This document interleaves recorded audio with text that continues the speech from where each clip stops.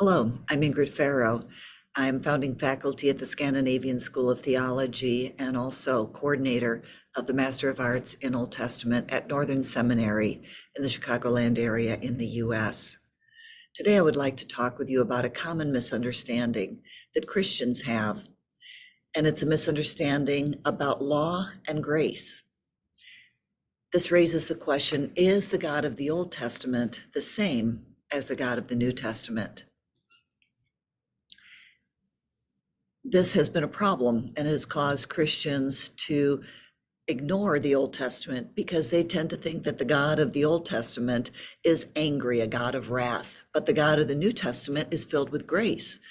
And they see this as a dichotomy, a split, that there's a difference, that somehow God changes between the Old Testament and the New Testament. Certainly, Jesus Christ, death, resurrection, and ascension is a completely new trajectory for us, but God is the same throughout all eternity. God's mission from the beginning, before creation, was to bring all people to himself. God has always been a God of grace. This did not change at the cross. This is who God is. So how did Christians get this wrong? Let's begin with the meaning of the word the law, which of course is the English translation, but most Western translations include some concept of this. Now, when I'm teaching the Pentateuch, I will always ask the students, when you hear the word the law, what do you think of?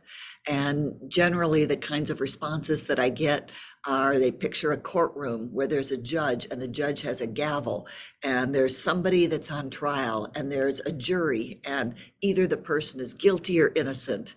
And depending on the verdict, that will result in either prison or some kind of a fine or the person goes free. Other concepts, when people hear the word the law, they think of a police officer pulling them over while they were driving their car because they broke some kind of a law, or basically they think of the law as punishment or being released from punishment, guilty or innocent. But that is not the meaning of the word Torah, which is the Hebrew word that became translated into law, into most of our modern languages. In the Hebrew, the word Torah comes from a word meaning a finger pointing the way. In other words, this is the way. It means instruction. Torah is also the root word where we get the word teacher from, even in modern Hebrew today. So a teacher, instruction, is something very different from a courtroom setting. This got modified a little bit when it was translated into the Greek, namas. Namas, meaning also the law, can have more of a judicial kind of sense. But dealing with languages, we want to go back to what is the Hebrew meaning of the word Torah. So as an example, in Proverbs 1:8, the scripture says, my son, do not ignore the do not ignore the discipline of your father or the instruction of your mother. And that word instruction is the Torah. So listen to the Torah of your mother. That's instruction. Now, some may have had a mother that really laid down the law, but again, here the word Torah means instruction. It's pointing the way. Which way should I go? I don't know. This is the way. That's what instructions do. So let's take a look more deeply to understand what is the Torah and how are we to understand it and how is that meaningful to us as Christians to see the Bible as one book, not as one divided between Old and New Testament. So historically in Protestantism, beginning especially around the time of the Reformation, the reformers came up with essentially three different ways to divide up the law when they were dealing with the Old Testament. And it was predominantly civil, ceremonial or ritual, and moral. And the conclusion was that civil law, that had to do with the nation of Israel. So laws having to do with the running of the nation of Israel or the running of society, we could really ignore as Christians. And then what about ceremonial or ritual? Well, many of the people would say, well, it's ritual. So that also only applies to the priests and when they had the temple. Doesn't apply to us today. But the moral law, that's all that really applies to us today. But the problem with this traditional approach which sees significant discontinuity between law and grace and between works and faith, is the difficulty of answering why God gave the law to the Jews in the first place. There's a wonderful book, which I would recommend, called Reading Moses, Seeing Jesus. It's written by three scholars who are Messianic Jewish authors. And they bring up the point that the very first time that the word command is used in the Bible is in Genesis chapter 2. So the first time God commanded, the Lord God commanded, saying, of all the trees in the garden, you shall eat freely. That's actually the first commandment that was given. And the one after that was, but of the tree of the knowledge of evil, you shall not eat, or you shall surely die. But the first command, look at everything that I've given you, the Lord God said, eat freely, enjoy. God had given us all that we need. And the second tree represents the two choices that all of us as humans have.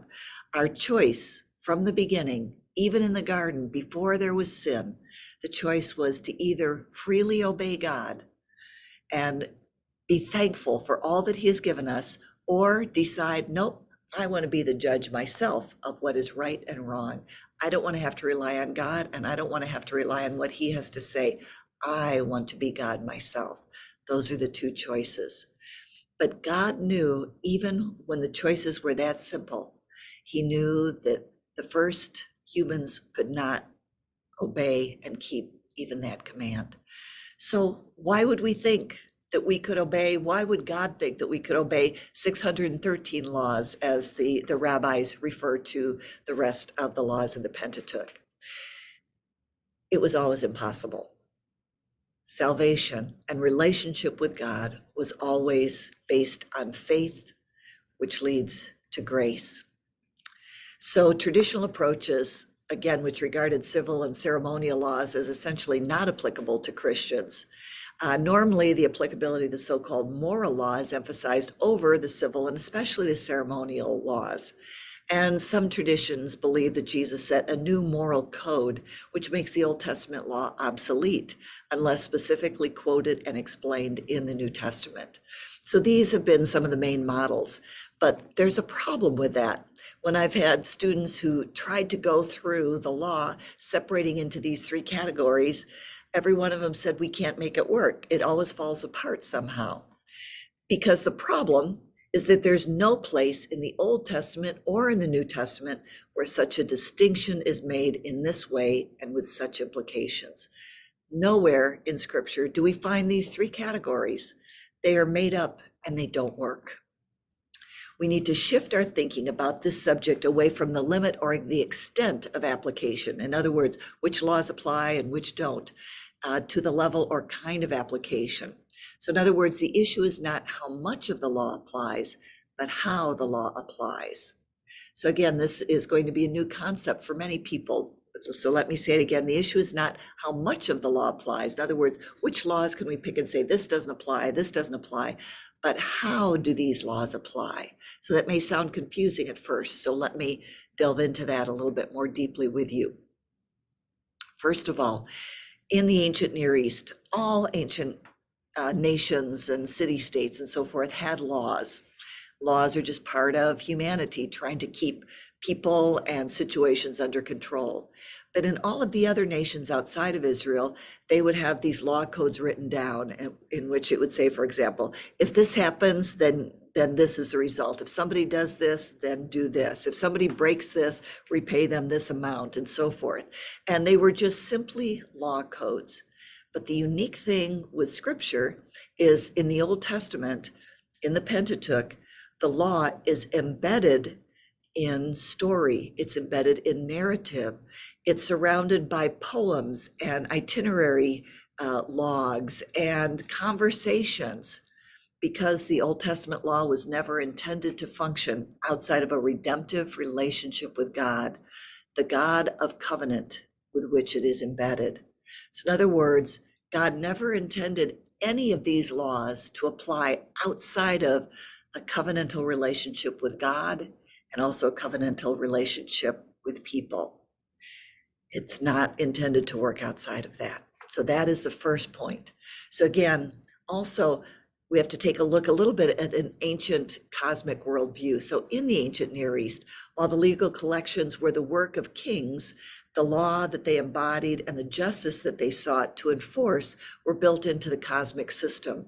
So each of these ancient lands also had ways of looking at how the world happened, how the world was created.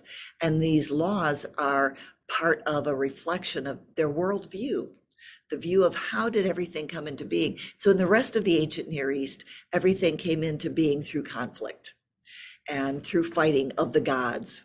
But in Scripture, we look at Genesis 1, there is no conflict. God is before the beginning. In the beginning, God already was. And God speaks, what God thinks and speaks happens, and God assessed it, and it was good. Everything that God made was abundant and flourishing and good. So it is a reflection of who God is. And then it builds from there in Genesis 1 to the crown of creation, which is creating humanity, who God intended to represent him in the physical universe. And so everything flows out of that relationship, that kinship, that family relationship with God. And so the difference is the laws in a house. If you have loving parents and you have a household that is run well, that's where everything is intended to be for the flourishing of everybody within the family, then there are instructions given. There's certain things that need to be done, certain things that need to happen, certain ways things need to go. But it comes out of a desire to see the flourishing of everybody in the family when it's a healthy family. And God being the perfect Father, everything that God intended, all of his instructions are intended for our flourishing and for the flourishing of his creation. So that is the perspective that we are intended to approach the law, the Torah, God's instructions. So ancient law codes were also guiding principles. They gave examples rather than complete descriptions of everything that was to be regulated. So ancient people were expected to be able to extrapolate from the sampling of laws and what the laws said to the general behavior that the laws in their totality pointed toward. So in other words, even when you look at the Pentateuch, you can see that there are changes. Some of the laws change. Even in the 10 Commandments, there are some of the commandments are expressed a little bit differently in Exodus 20 compared to in Deuteronomy 5. And that's because even the 10 Commandments are providing guiding principles. Again, instructions for godly living in this earth, in right relationship with God, right relationship with each other, and right relationship with God's creation. So that is the perspective from the beginning that God wanted us to have as we read and listen to his instructions. So again, the covenantal basis for biblical laws. The biblical laws are not sufficiently comprehensive to serve as a legal foundation for administering a society. The intended function was covenantal. So again, the laws were intended to point us to right relating with God, one another, and the universe. So let's look at some scripture to get a little bit better understanding of this as well. So again, the law is a shadow, an example of the heavenly. The law is a physical representation of spiritual truths. Let me say that last statement again. The law is a physical representation of spiritual truths. So for example, Colossians 2 verse 17 says that the law, those things which are a mere shadow of what is to come, but the substance belongs to Christ. So again, the law is holy and the commandment is holy and righteous and good. So God's instructions are holy. His commandments are holy, righteous, and good. But although the law is good, let's look at some other passages in the New Testament. The law brings the knowledge of sin. That is an important first point. So when we read the laws, for example, don't eat of the tree of the knowledge of good and evil. In other words, don't try to make decisions about what is right and wrong apart from God, but make them in cooperation. But once you know that's an option, then you can say, well, now I have a choice to make. So the law brings choices. You can look and say, okay, this is God's instruction. Do not commit adultery, for example, in the 10 Commandments. And someone may say, but I don't like that one. Now that I know that that's an option, some people are going to choose to go against that. So the law brings the knowledge of sin.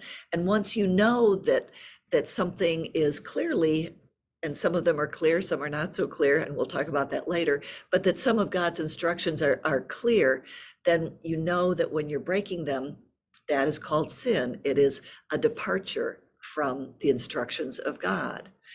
Another term for that is a transgression. You've stepped over a line that God did not intend for you to step over. Also, although the law is good, it is a legal guardian to lead people to Christ. Because when for example, I have one friend, she was a Jewish friend. She came to Christ reading the book of Leviticus. Because when she read the book of Leviticus, she said she realized she could not live up to any of these as a Jewish person or as any person. She said it was just impossible. So it was a legal guardian that led her to Christ, to grace.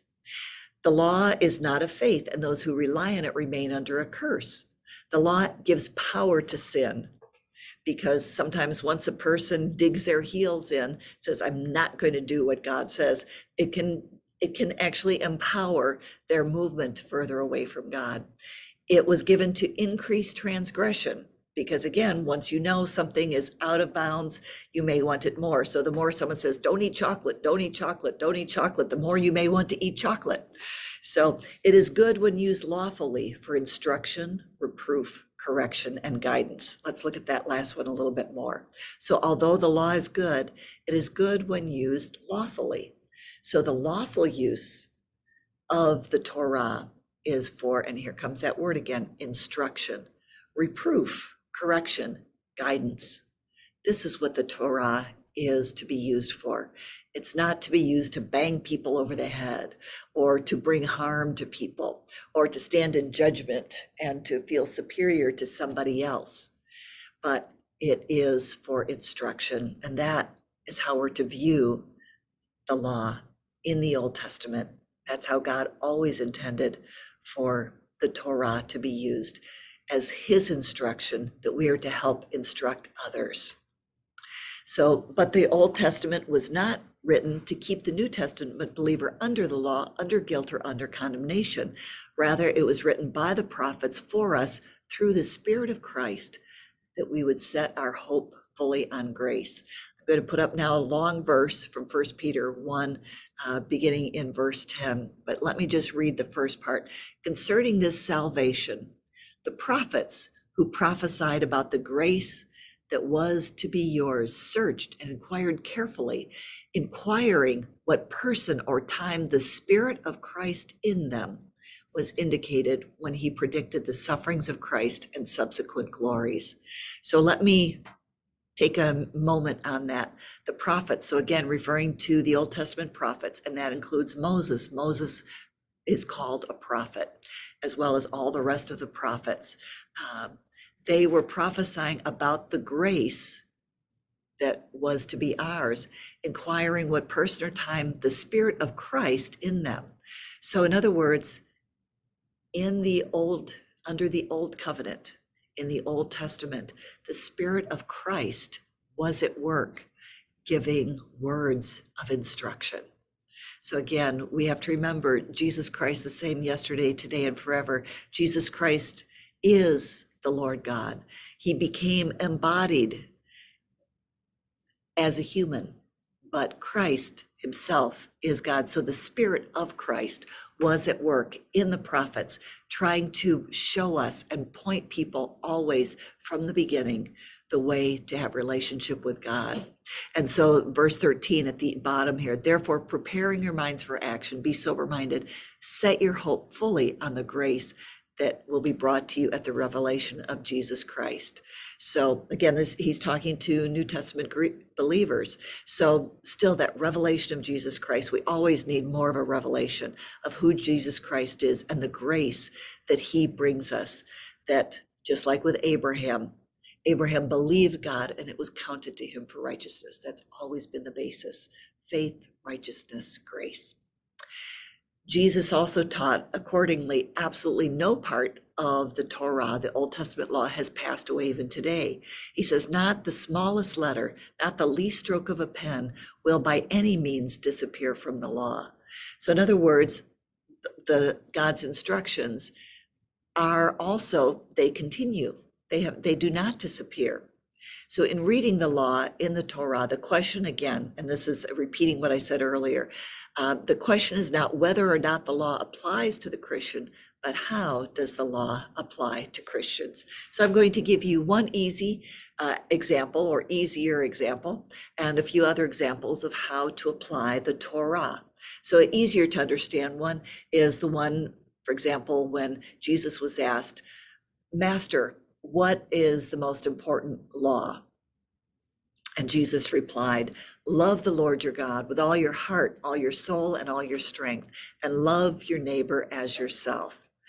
And we know that Jesus says that all of the law, all of the Torah hang on these two.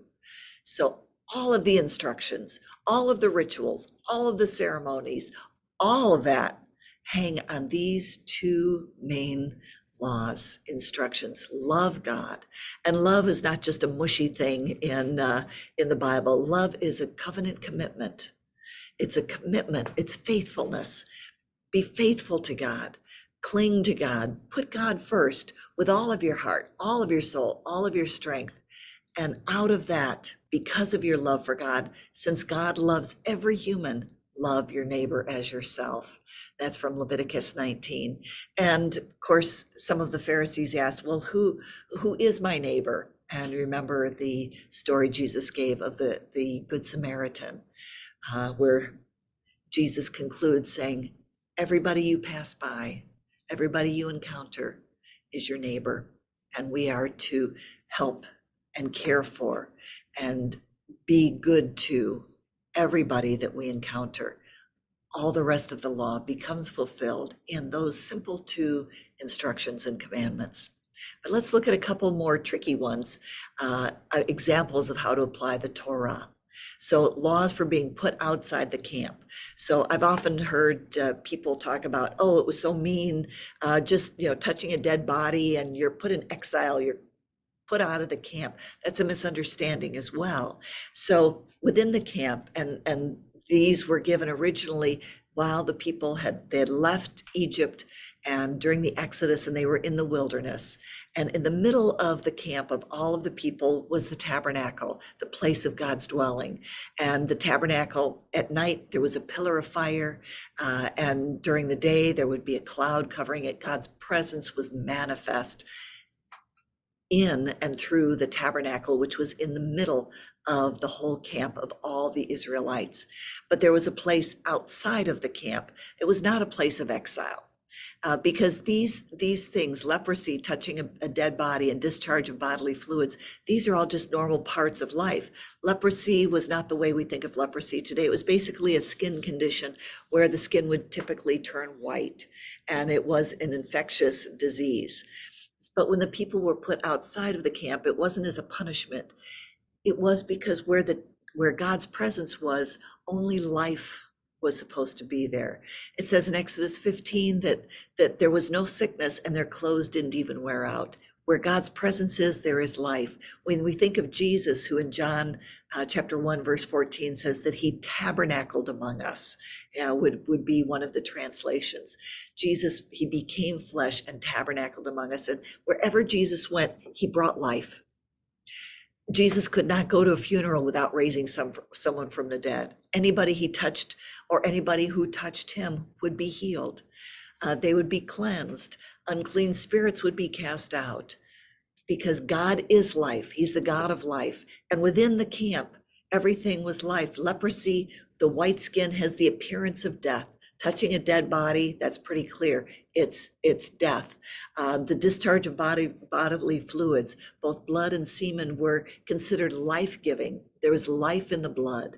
And so again, any of those things discharged or within the camp, being outside of the camp was simply a place to go to be cleansed again and return back into the camp. So again, it was not a punishment.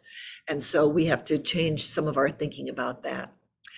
So another example, and these, I used to think were very strange, especially the law, do not cook a baby goat, a kid goat in its mother's milk. Until I read the other one in Deuteronomy 22 that says, do not take both a mother bird and her eggs for food. But this passage in Deuteronomy 22 ends by saying, so that you may live long upon the land. And that bears an extremely close resemblance to the commandment that says, honor your father and your mother so that you may live long upon the land. So I came to realize that even in our food source, we are supposed to show honor to life. So in other words, if you cook a baby goat in its mother's milk, there's a kind of dishonoring of the mother goat, and not taking both a mother bird and her eggs. It's taking both a mother and their child. And so even in our food source, we're supposed to be respectful of life. And that's why we have so many laws now that talk about ethically trying to eliminate pain in animals and trying to give animals a good life, even when they're going to be our food source. Ethical treatment, because the things that we see and the way we treat and think about even our food source has an impact on the way we think and can have an impact on the way we treat other humans as well as God's creation. So God wants us in all of our decisions to be respectful of life and to recognize, treat life with honor. And so that we may live long upon the land was the promise that goes with that. So again, the law here, they're not just weird or arbitrary. They're helping us, again, give physical representations of spiritual realities. How do we think of life in general? Do we honor life? Do we respect life? Do we honor mothers and fathers and so forth? So even in our food sources, we are to consider that. And then this one had really stumped me. I was doing my readings. I came to the book of Numbers, chapter 28, and I was reading the morning and the evening sacrifice that was required of all the people. And as I was reading through it, I thought, Lord, I always want to be consistent. And the things that I'm teaching my students, I want to make sure that I'm living up to as well. So I read every morning and every evening they were to sacrifice a lamb.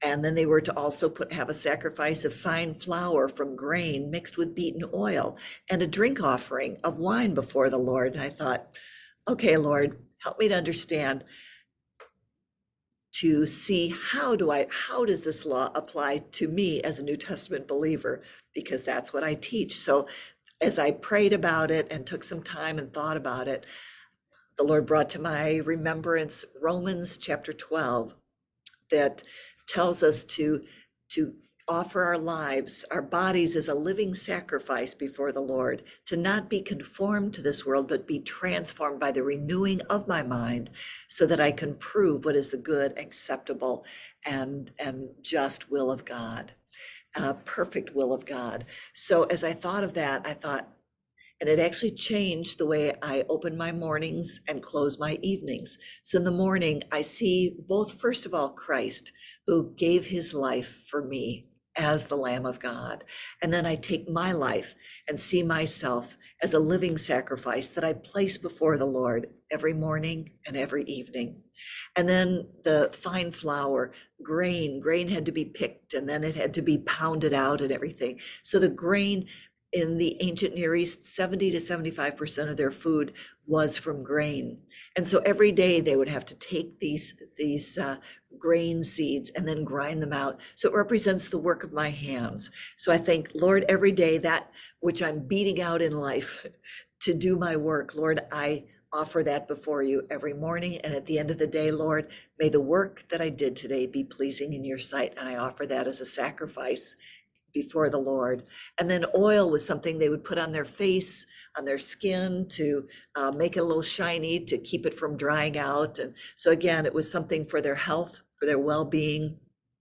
And Lord, may what I do with my body for the well-being of my body, may that also be pleasing in your sight. And the drink offering that was for joy. So for example, in the Passover, they've got the cups of wine and so forth. And so, Lord, may my joy, even my entertainment, may the things that I do for fun, so to speak, may those also be pleasing in your sight today and at the end of the day as well. So, Lord, take myself, take my work, take my body, and take the joys of life, and may they all be pleasing before you. And so again, the Lord keeps giving me insight how even ceremonial and ritual law can have spiritual applications and personal applications to us. And so I continue to gain and glean more and more love for God's instructions and understand ways to apply them. So this concludes my presentation today. I pray that the Lord may show you more and more delight in him, that you may love the instructions of God. And as you read God's word, to not take it as a gavel, not take it as God trying to pound you down, and not to use God's word to beat other people, but rather to recognize God's mission from the beginning is to draw all people to himself, from every country, everybody, to draw people to himself, to find him, the God who is good, the God who loves us, the God who has given his own life for us, that we might be in fellowship with him. Thank you very much, and God bless you.